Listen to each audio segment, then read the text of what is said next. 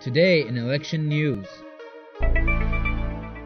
Sadeq Mahsouli, Iran's Minister of the Interior, today on the sidelines of a cabinet meeting in Tehran told reporters that vilifying presidential nominees is wrong and, quote, a crime, and expressed regret that some nominees and their supporters resort to such tactics, asking them to observe election etiquette. According to Fars News Agency, Mahsouli said, quote, according to the leader, unfairness and giving false statistics as a way of carrying out vilifying nominees would leave a negative mark, and we have seen in the previous elections that they would even attack the looks and heights of the nominees, but it had the opposite effect.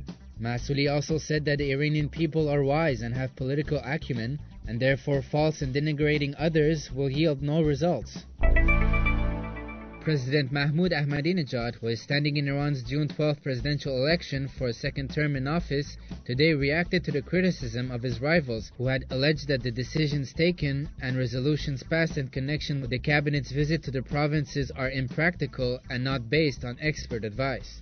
Ahmadinejad, who was speaking to reporters on the sidelines of a cabinet meeting, addressed his critics, saying, quote, those who raise these discussions must say which one of these resolutions passed during the 59 provincial visits has not been based on expertise and has to be questioned.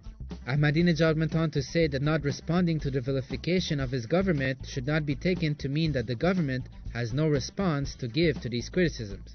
He said, quote, we categorize such discussions under bad election etiquette, and we do not value them. We also have strong and convincing responses to them, but we do not want to enter that arena.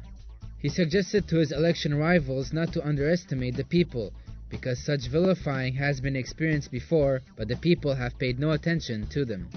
These stories and more at televisionwashington.com.